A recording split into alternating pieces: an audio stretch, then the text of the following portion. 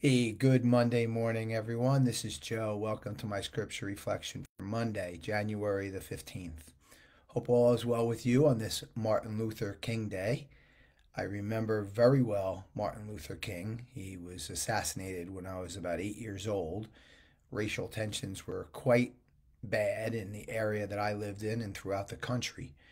But I was, even at an early age, I marveled at this man who had this command and presence about him and a conviction to do what he thought was the right thing, which was to call for everyone to respect one another.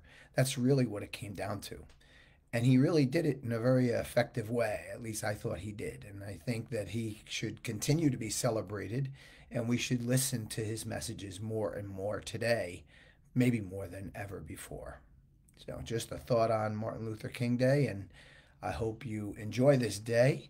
And I will ask you now to quiet your minds and hearts as we prepare to hear today's gospel, which is from St. Mark, chapter 2, verses 18 to 22. The disciples of John and the Pharisees were accustomed to fast. People came to Jesus and objected. Why do the disciples of John and the disciples of the Pharisees fast, but your disciples do not fast? Jesus answered them, can the wedding guests fast when the bridegroom is with them? As long as they have the bridegroom with them, they cannot fast. But the days will come when the bridegroom is taken away from them, and then they will fast on that day.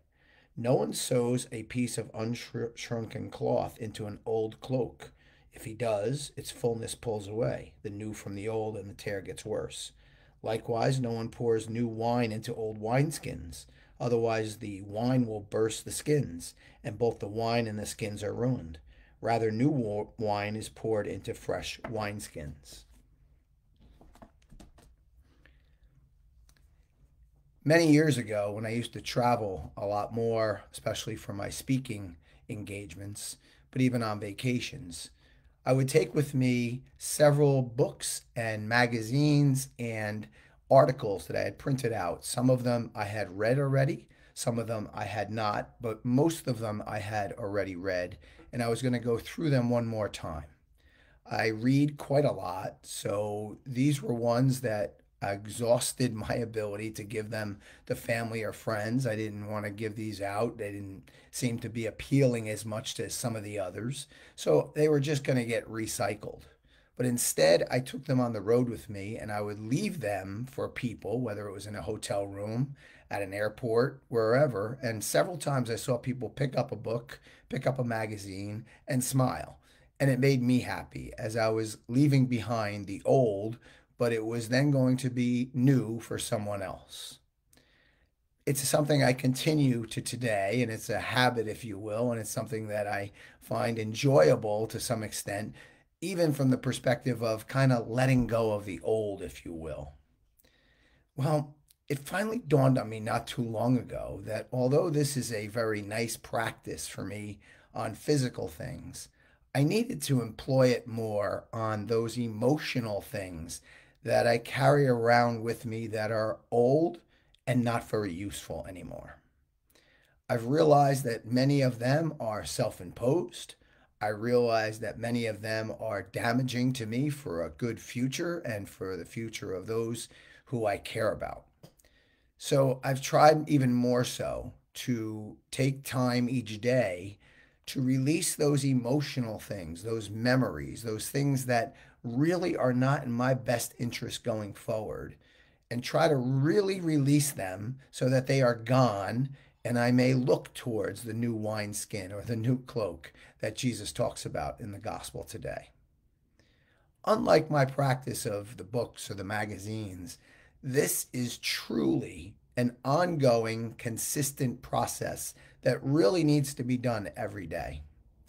I've recognized that skipping a day here is not in my best interest, and I share that with you because I think it is a great habit to start. 10 minutes of meditation, prayer in the morning, 10 minutes in the evening will help you release what you need to release so that you could bring in the new, those positive emotions that you are looking forward to taking into your mind and your heart. And when you do, amazing things happen. Most importantly, you will connect that much more with Jesus. Well, my friends, that's my message for you on this Monday morning. As always, I hope it was helpful. I always welcome your comments and your thoughts. I appreciate you being here with me every single day. I'm going to take a moment or two of silent reflection, and then we'll end with a prayer.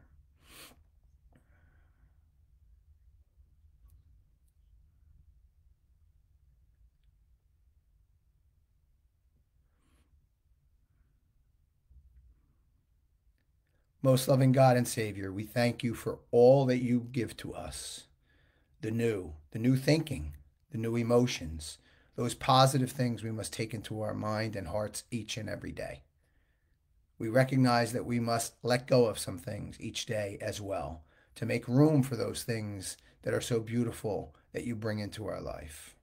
Give us the wisdom, the discipline, and the grace to do this each day and feel good about what we are releasing back that is of no value to ourselves or to others, recognizing that you will take over that space in us each day. Oh, my friends, I wish you all a great Monday today, and I hope to see you back here tomorrow. Take care, everyone.